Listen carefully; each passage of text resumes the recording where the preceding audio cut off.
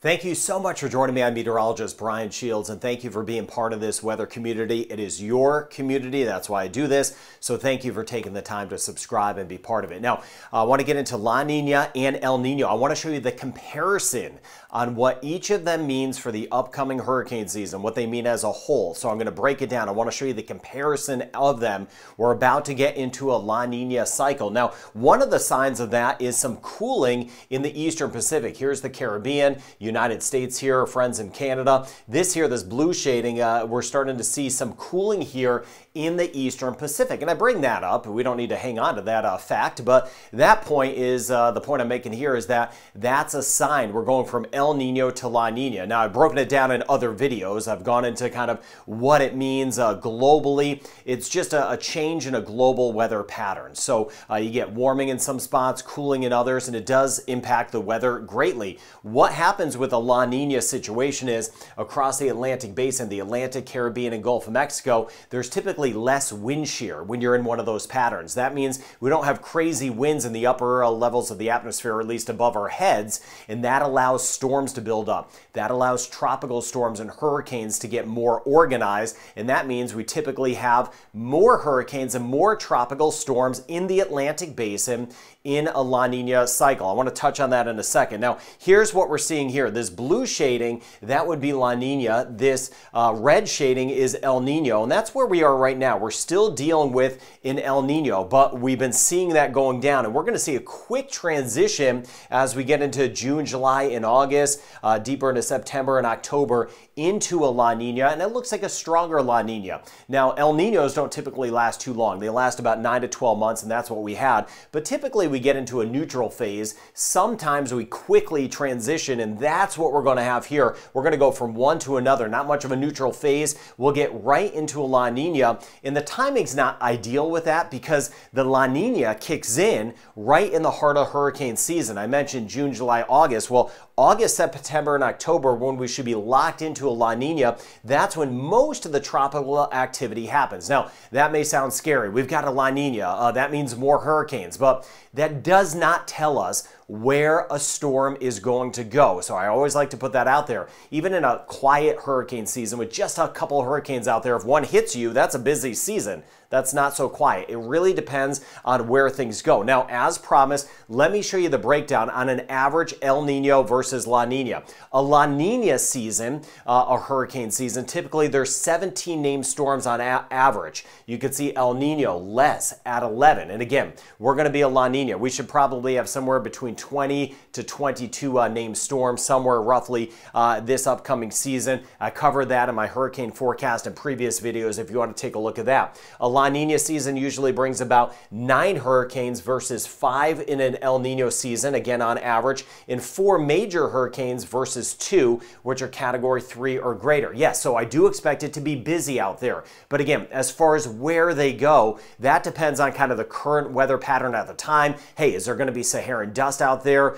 There's a lot of variables to watch through the season. So I'll be tracking it storm by storm, and we'll wait and see what may or may not head our way. But it is going to be active out there, and then we'll see where the storms go, and I will be on top of that for you. That is my promise to you. So again, thank you for subscribing. Now, we've been quiet across much of the Caribbean. We've had some gusty winds throughout parts of Florida and the Bahamas, especially northern Bahamas and central Bahamas too. With that front moving in, we've had some gustier winds in Cuba. That's the front here. Big system just piling up the snow in parts of northern New England. There's the front there. The front stay mainly to the north. I want to show you the winds in a second, but this big sprawly system clipping by now the Atlantic region of Canada. So we'll zoom down. Let me start big and then zoom into a couple spots for us. So here's that front trying to kind of pass by Bermuda, down through the Bahamas, Cuba. It already cleared Florida with some cooler weather moving in. There's the snow on the backside of it. Now, some of us have had such welcome rain in parts of the Caribbean. We've had some in Trinidad, for example. I know we need more in many spots. We've also had some isolated areas of flooding. As we work our way from today into tomorrow, breaking down our Friday, see this system leaves us in not a ton of action as we get into the Caribbean and the Gulf of Mexico as we look ahead into tomorrow, including the upcoming weekend. You see this system just kind of slowly winding down. We'll have a few areas of showers. I'll zoom down in a second. And then as we go throughout the weekend, we'll monitor the next system pulling back through the U.S. Could bring a few showers and eventually choppier seas by late this weekend, more so earlier next week in the Gulf of Mexico. But the seas as a whole, Gulf and Caribbean, have not been too bad. It's been much more active in the Atlantic water. So there's the front there, bringing a few showers possible for us in parts of the northern Bahamas today, and clipping by parts of western and central Cuba especially. May get a shower couple over toward Belize, Honduras, Guatemala, El Salvador. We've had a few showers nearby the last few days. Thank you for leaving the comments. Costa Rica and Panama. I've been keeping an eye on that volcano, by the way, in Costa Rica.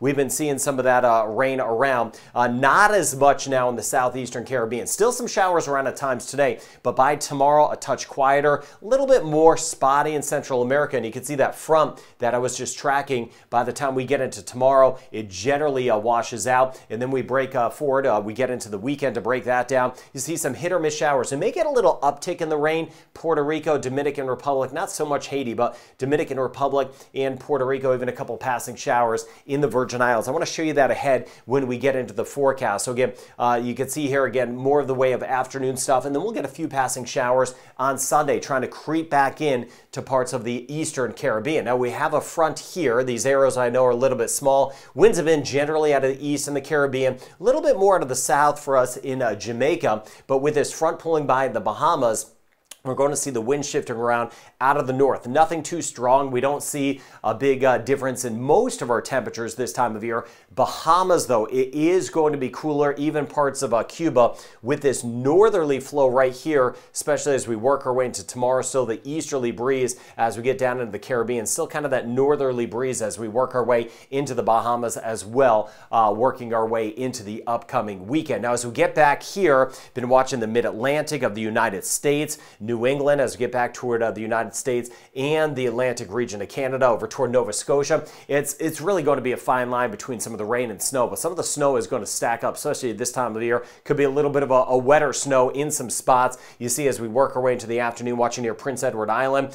Maine, the snow total is really stacking up today. I've been seeing some of that this morning. And then as we get into Friday, a lot of these systems not quite lifting up as much, moving a little more to the east. That may keep more of that rain in our coastal sections, watching over toward Newfoundland and back toward Nova Scotia. Northern side, though, you see some of that rain wrapping up. And then you see here as we get into a Saturday, still watching out for a chance of some rain and snow showers around in the northeastern parts of the U.S. and back toward parts of Canada. So Jamaica, isolated shower tomorrow and Saturday. About a 20% chance for tomorrow in the Cayman Islands. Rain chance 30% today in Trinidad and Tobago. And then it's going down. So we're kind of trending back down somewhat.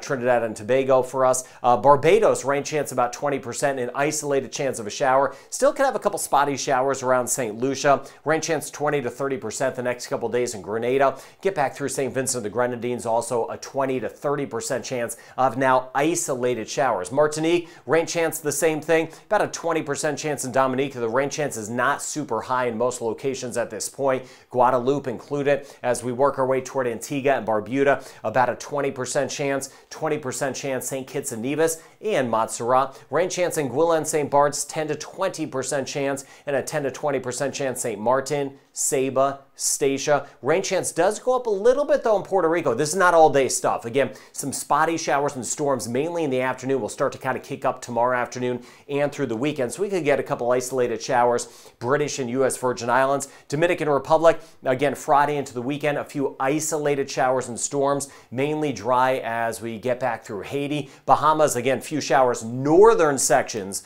of the Bahamas for today with that front. Turks and Caicos, mainly dry. Rain chance 5 to 10%. Cuba, I showed you some of those showers. Western and eastern zones, a few trying to pass by, and breezy conditions. Belize will have some showers around at times. I was showing you Belize, Honduras, Guatemala, El Salvador, Yucatan, and Mexico, a couple of isolated showers. Mainly dry though still. Aruba, Curacao, and Bonaire. Rain chance is going to stay limited over the next several days, including the upcoming weekend. Bermuda will watch out for this front that will be pushing in. Rain chance about 40 to even 50%. Costa Rica and Panama, a little uptick in some of the rain. Guyana, rain chance about 50% tomorrow, and about a 40 to 50% chance in the next couple days in Suriname. Northern Venezuela, rain chance 20 to 30%. So looking ahead as we get closer to the hurricane season, we're less than 60 days away to the start of the hurricane season. Global weather pattern changing, which happens. Again, we're going from El Niño to La Niña, which typically means more activity in the tropics, and that will happen. And yeah, that does increase the odds of something at least being nearby, but it does not mean we're all going to get hit. I'll be tracking it storm by storm and watching those current patterns. As something develops, I'll have a good handle on what's going on and where things will go. So thank you for being part of this weather community, and have a great rest of your day.